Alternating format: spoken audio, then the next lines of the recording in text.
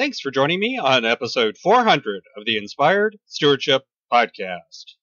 Hey there, I'm Cassidy Cash, the host of That Shakespeare Life. If you'd like to impact the world one day like Shakespeare, one way to do that is listening to this. It's Inspired Stewardship Podcast with my friend Scott Maher.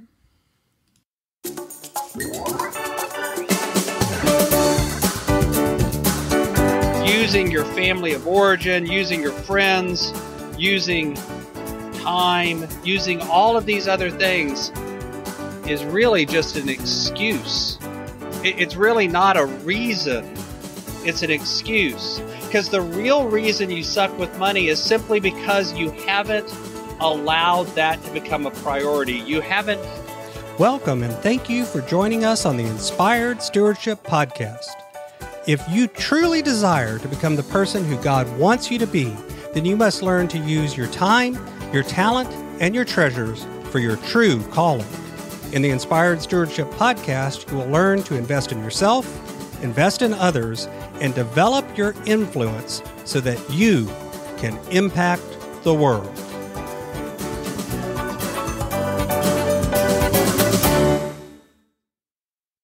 In today's episode about investing in yourself through stewarding your treasures, I talk with you about identifying the real reason you might suck with your money, unpacking your money habits, and 6 specific ways you can substitute better money habits.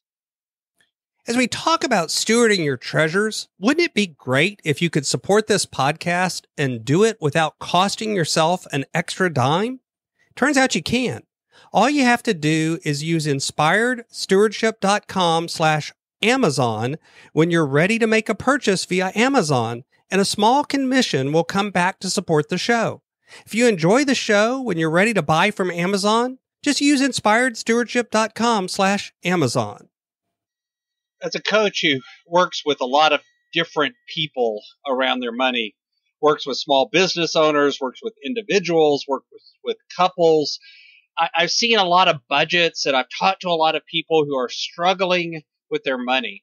It's a common problem. It's something that comes up time and time again. You know, I make the joke that Jenny Craig and Weight Watchers and budget coaches are not going to run out of clients anytime soon, because it seems like there's almost an American tradition.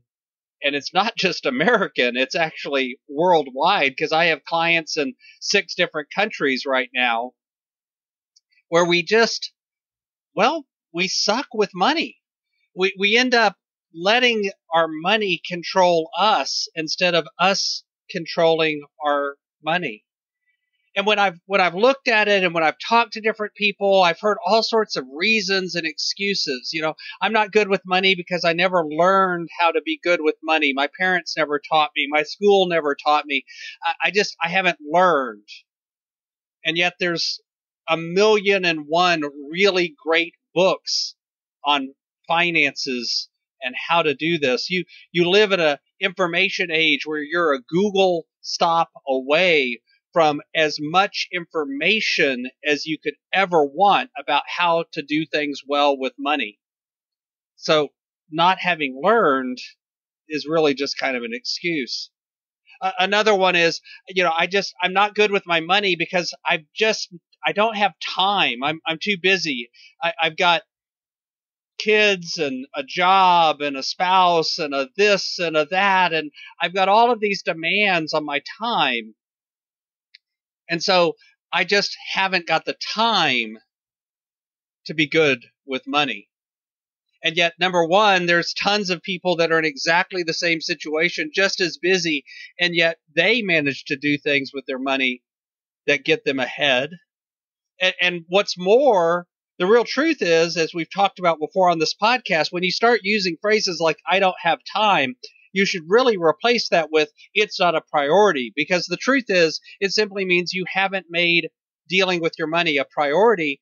And what's more, it really doesn't take that long once you've built up systems and processes and habits to get good with money. It really doesn't take that long to maintain the habit. You know, other people will tell me that the reason they suck with money is because their spouse isn't on board, or they're single and they don't have anyone else to hold them accountable and keep them on target. Well, first off, I work as a coach, so obviously you could hire a coach to do that for you. But there's also other ways, because the truth is that you are your single biggest advocate for how you handle your money.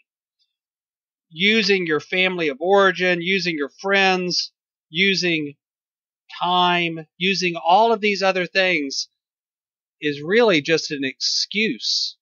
It's really not a reason. It's an excuse. Because the real reason you suck with money is simply because you haven't allowed that to become a priority. You haven't put learning how to handle your money at the top of your list of things to do. Because if you did that, it wouldn't take you that long to really get to a point where you've got better money habits. So how do we actually identify the things that are holding us back when it comes to money? Because, again, we live in an information age. If you start Googling how to deal with your money, you're going to find time after time after time, way after way after way, that you should be handling your money. There's as many opinions out there as there are people, just about. If you go to work and you ask around the water cooler, what should I be doing with my money? You're going to get a ton of opinions. If you ask your family and your friends, you're going to get a ton of opinions. And odds are good, some of those opinions are going to be contradictory. So you need to actually unpack your money habits. You need to look at what you actually do with your money. The easiest way to do that is to start with actually tracking everything you do with money. You can do that with an app or a tool, or you can do it by hand. And in many ways, by hand is actually better because you get a better emotional connection to your money. But whatever it is, you need to actually just start keeping a list, tracking everything you do with money. And I do mean everything. What do you spend your money on? How often do you think about your money? What do you do when you've got a problem and you can't make ends meet? If there's an emergency that comes up, how much do you have in savings? How much debt do you have? Actually looking at all of these things helps you begin to identify what's going on with your money. You also want to think about how much time you spend on your money, how much time you spend both doing things in terms of budgeting and tracking and all of these sorts of things, and how much time you spend worrying about your money or stressing about your money or thinking about your money. You want to identify what you've done in the last 6 months or a year to actually learn something new about your money.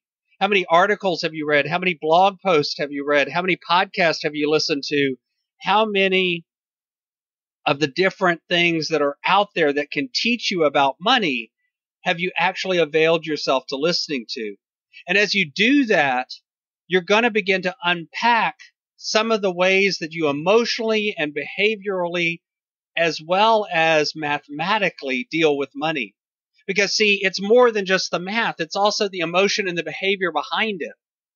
And so let's talk about 6 specific things that you can do to begin building better money habits, to begin to replace sucking with money with succeeding with money.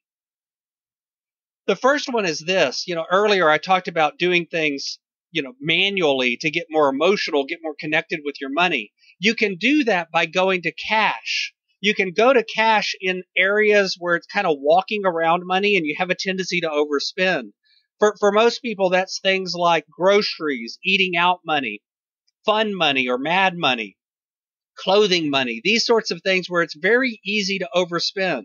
So start spending cash for those instead of putting it on any sort of plastic, because there are studies that show that there is something about spending cash that actually causes our brain to register pain and slow down. You tend to not overspend as easily when you use cash. So that's something you can substitute to begin breaking and building better money habits. Second one, you can automate savings. One area where a lot of us struggle is putting back savings. So what you can do is actually have a certain amount taken out of your check and put into a savings account that you don't actually see every day automatically, where it just happens month in and month out, whether you want it to or not. And every time you get a raise at work, increase the amount that you have automatically going to savings as well, so that you won't get lifestyle creep, but instead your savings will increase over time. That's another technique. Next, and here this gets to the emotional side of it. You need to identify what your wealth definition is and what your reason for wanting to get better with money is. What's your why? And it needs to be a big enough why that you'll actually stick to things. That means it can't just be, I want to get better at money so I won't have debt. Not having debt is a great goal, but it's not a reason. Why don't you want to have debt? What is it about not having debt that emotionally charges you and makes you feel good? What is it that really it lets you do? Does it give you freedom? Does it give you flexibility? Does it allow you to travel? What are the things you want to do if you would just stop being bad with money and got to be good with money instead? Next, implement a 24-hour rule. This means identify an amount of money, and if you're going to spend more than that amount of money, you have to wait 24 hours, no matter what. For my wife and I, when we were getting out of a debt, that amount of money was $10. We couldn't spend more than $10 without stopping and talking about it and waiting at least a day. Now that we're doing a little better, that's $100. But even there, we don't spend without actually thinking about it and sleeping on it, praying on it, talking to each other about it. That's a 24-hour rule. Next, you can create a system that allows you to plan your spending, that's the budget, track your spending, that's did you live into the budget, and review what you're doing in a regular way every week and every month, so that you begin to identify where your money is going and where you'd like it to go, and then begin to live towards that. And lastly, you need to build an accountability system. That accountability system includes that regularity of plan, track, and review, but it can also include working with your spouse in terms of a weekly meeting, working with a coach, working with an accountability group of some sort. But you have to build a regular and systematic way that you are held accountable to the budget that you've identified. And if you do all of these things, you'll begin to not suck with money, but instead succeed with money.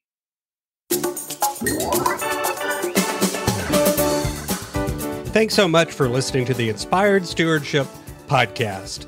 As a subscriber and listener, we challenge you to not just sit back and passively listen, but act on what you've heard and find a way to live your calling.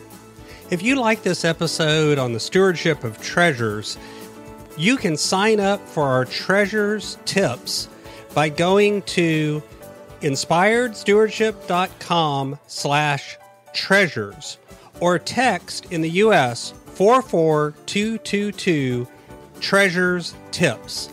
And we'll send you 5 weeks of our best tips on stewarding your treasures. Until next time, invest your time, your talent, and your treasures. Develop your influence and impact the world.